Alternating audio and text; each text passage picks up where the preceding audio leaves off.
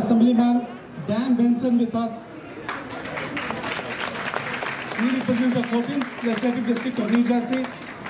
Thank you for all your support, Assemblyman. May I now request all our partners to get off the stage so that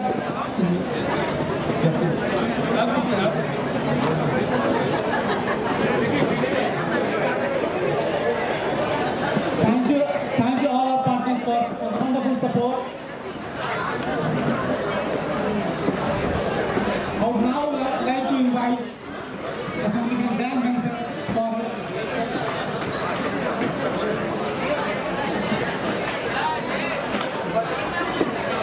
Assemblyman Dan Benson is here with us and he will make his brief remarks. Thank you so very much. Again, my name is Dan Benson. I serve in the New Jersey State Assembly, and I'm honored here today to represent the state of New Jersey and our state legislature. We know 5 years ago, International Yoga Day was recognized at the UN. So it's fitting that today you are here in the state of New Jersey where yoga is practiced from the youngest to those with the most experience. And that since you're here, it's so fitting that we have the state of New Jersey represented here to recognize this amazing and auspicious crowd and all that you do to spread the wonderful teachings of yoga and the wonderful health that it brings. I have an official proclamation signed by our leaders in the legislature, our state Senate President, Steve Sweeney, and our Speaker of the Assembly, Craig Coughlin, and on behalf of myself, Senator Linda Greenstein, and Wayne D'Angelo, we're here to recognize June 21st as the 5th International Day of Yoga, which is being observed here today by this event by over 2,000 people. Can we get a round of applause for that alone? And we know this is being recognized by millions of people throughout the world today. As you heard, it was established in the United Nations General Assembly 5 years ago.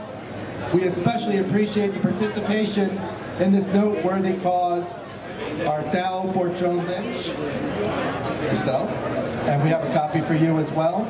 Vikas Khanna, Gaur Gopal Das, and Dr. Manjeet Kaur, also Chinmay Pantankar, and we have copies of this resolution for each of them. Let's give them all a round of applause. As this discipline has enhanced the physical and spiritual well-being of people for thousands of years, yoga has gained worldwide popularity due to its immense health benefits and because it helps bring about inner peace by reducing stress and anxiety, something our young ones know far too often at too young of an age.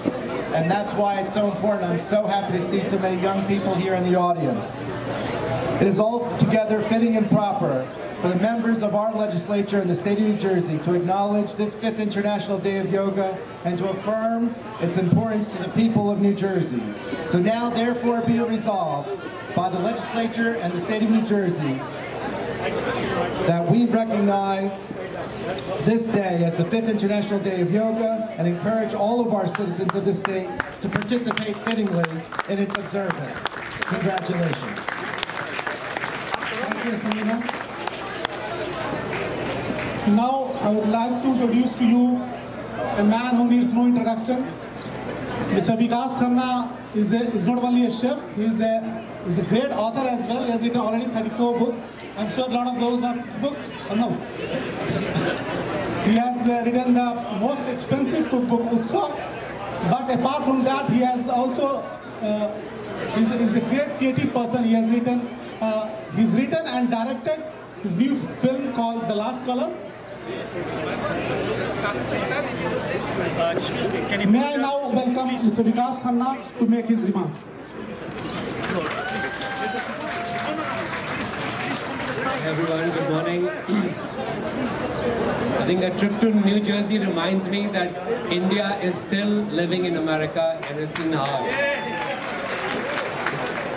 Sometimes when you're living in New York, you keep forgetting that the power of India is so collective.